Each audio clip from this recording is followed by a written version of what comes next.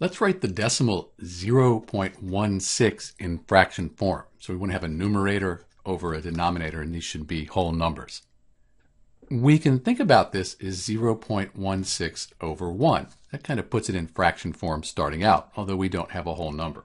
But think of it this way.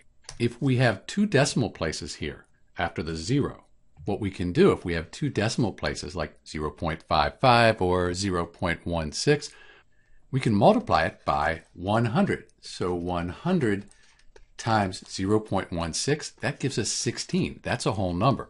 But we can't just multiply 100 by 0.16 because that would change the quantity.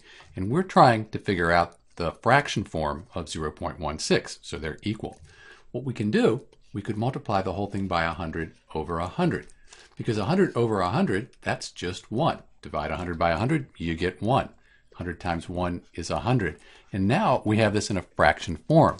We can just reduce it to simplest form. I think 4 goes into 16 4 times and goes into 125 times. And I really can't reduce this down any further. So 0.16, that as a fraction would be 4/25. Keep in mind that 4/25, that's equal to 0.16. They're the same value. This is Dr. B converting the decimal 0.16 to a fraction. That fraction is 4/25. Thanks for watching.